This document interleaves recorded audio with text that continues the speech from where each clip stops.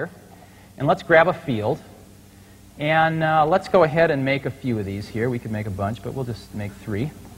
Make them a little bit longer. And we'll take this one and connect it to the customer info database. And what do we want to put on here? Well, why don't we put phone number, customer's phone number in case we want to call them. And we'll take this one and connect it to the database. And maybe on this one we'll put feedback. Put the ID number. Why don't we put the disk size? And on this one, why don't we go ahead and put the memory size? How about that? All righty. So now we've got these 3 here. And we'll go ahead and move those down, maybe down here, and make our window a little bit wider. Even after these are hooked up, I can relay them out. I can add new controls, do whatever I want. And now I'll go ahead and get a rich text field and bring it over here. We'll make this one big, because this is going to be used maybe in a customer service application. And I'm going to take this and hook it to the customer info database. And in feedback, I noticed a comments field down here, so let's hook that up. And now let's go back and test our interface. Let's go get the data. It's opening the connection with the Sybase database, pulling out the data we want. Here we go. Price is outstanding. There's Mr. Bennett's phone number. There's Mr. Greeley. He's got a 105 megabyte disk drive with 8 megabytes of memory. Phone number, phone numbers and messages.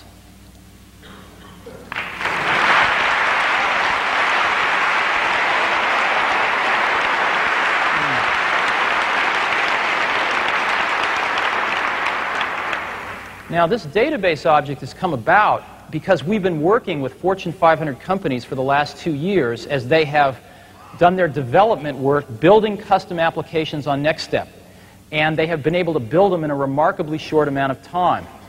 What they're telling us is that most of those are database-based. So could we help them out and extend our object-oriented technology even further to not only help them build their applications faster, but let them choose whatever back-end database they want without rewriting their application. And that is our goal for our database object, which we are collaborating on with our customers. We've seen building custom applications with NeXTSTEP. And we think in those first 3 categories, we absolutely have achieved best of breed. But we also believe that there's a 4th area. What we're hearing from everyone is that the competitive advantage of the 90s is going to be squeezed not out of more individual productivity, but out of improving the productivity of teams and groups of people working together. That's where it's going to come from. And so we think that the most exciting thing of the early 90s is going to be to link these islands of personal computers together into interpersonal computing, which has as its mission to improve group productivity and collaboration. Interpersonal computing has 3 fundamental parts: communication, collaboration, and content. We're going to explore all of those. The content is primarily the productivity apps from the personal computing marketplace, and we saw those. So if we're going to improve group productivity and collaboration, we have to start with the communication, and the best communication medium that we've ever seen is a multimedia email system. And again, it can't just be text. We've got to integrate the voice into it, we've got to integrate images into it, and we have to integrate eventually video into it. Now, in addition to PostScript and scanned-in images and sounds, if I have just finished a spreadsheet and I want to send my spreadsheet to the entire marketing department or to the entire senior team of the company, I bring up a mail message, type in a few words to address it, and I drag that document right into the mail window. And I can put it anywhere I want. Here I've put it between some text. And the recipient simply double-clicks on this. The spreadsheet launches, and the data is apparent in a matter of a few seconds through the mail system, spread out to as many people as you like. So this is Ashton Tate's PowerStep program. And here's a graph from PowerStep. And I see some lips in here, and I can't help but click them. Steve, this recent data from the National Research Council is really alarming. The spreadsheet graphically illustrates how fewer PhDs are planning on careers in higher ed. Click on the graph, grab a corner, and spin it to get a much better sense of the problem. Okay. In PowerStep, I can simply grab the graph and move it. So we can have PostScript text, we can have scanned-in images, we can have voice, we can have music, and we can have any document created by any application that exists today or tomorrow on the NeXT system. Built into Release 2.0 of NeXTSTEP is fax capability.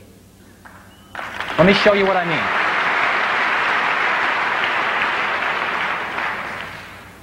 I go to Print, and up pops my print panel. The new print panel for 2.0 lets you select printers very easily. But I'm not going to say print because we've added a new button down here called fax. And I'm going to pick fax, and up pops the fax panel. And here are all the people whose addresses I have and phone numbers. And I can enter new ones very easily, modify the ones that exist. And they want me to fax this to somebody, so I would just pick Adobe, and I would say fax. We've saved ourselves a few $1,000 sending fax machine. We've saved ourselves having to print something out and go find a fax machine and send it. And we get a far superior result on the other end. All of the software is built into 2.0. You need an approximately $500 fax modem to make this work, but you can put one on the network and share it with groups of 50 or 100 people if you want to. So the likes of this stuff has really never been seen on machines before. And this gives you a brief sampling of what we mean by interpersonal computing. So let's examine color. We wanted the best quality color. So how do we find it? Well, first we have to say, what is quality? How do we define quality? We define it in two ways. One is by the number of colors. Most companies ship systems with 8-bit color, which gives you only 256 colors on the screen. While that is enough to do pink borders around your windows and purple menus, it is not enough. It is not enough to put a photograph on the screen, which is what we believe the true market opportunity is. First thing I want to show you is the quality of the color. This is a GE projection system.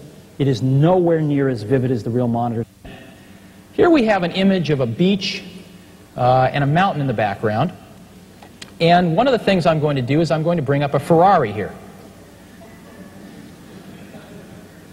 Now, this is how every other computer, if it could, would bring up the Ferrari, and I'm sure it wouldn't be able to move it around much, but let's say it could.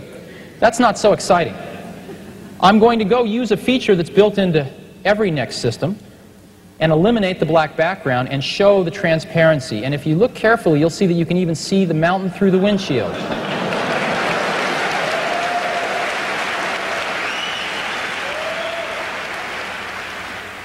These are full 32-bit color images that we're looking at, and we have added an Intel i860 on a board we call NeXTDimension inside our cube. So this is what our NeXTDimension board looks like. Let me go through the features briefly. 1,000,000 pixels, all 32 bits with alpha channel. That's that transparency that lets us see through the windows. An Intel i860 graphics accelerator. And every system comes with 8 megabytes of RAM, expandable to 32, I believe. Full color PostScript on every system. Everything you've seen today has been drawn by color PostScript. Full NTSC and PAL video in and out, and full JPEG hardware compression at $39.95.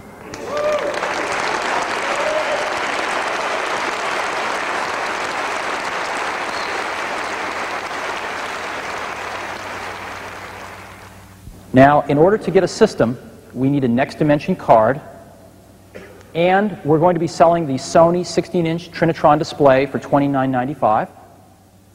And you need a cube, and you can buy a cube without the black and white display, and that's what a NeXTDimension system costs. But we also wanted a low-cost color alternative, and it turned out beautiful.